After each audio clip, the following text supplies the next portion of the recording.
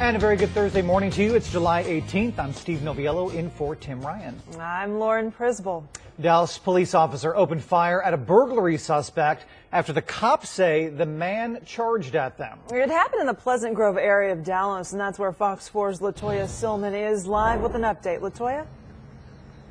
Well, as you all mentioned, this started with a burglary call, and neighbors tell me that is quite common in this area. In fact, no one was surprised when I told them what police say happened just behind this home last night. Now, that call came in just after 10 o'clock last night here in Pleasant Grove. Apparently, a neighbor tipped them off that someone was breaking into a house in the 1600 block of Connor Drive. Now, once police arrived, they say officers spotted a suspect on the scene, and here's what police say happened next.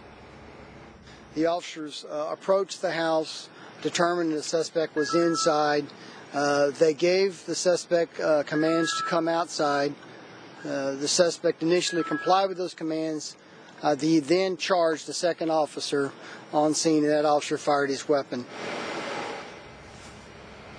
It was quite the scene in this residential area. At one point, police had the street blocked off, which prompted several calls from people in the area wanting to know what was going on. Since then, the scene is, of course, cleared now. As for the suspect, we're told that he needed surgery. His condition at last check is unknown. Reporting live in Pleasant Grove, I'm Latoya Silman for Good Day.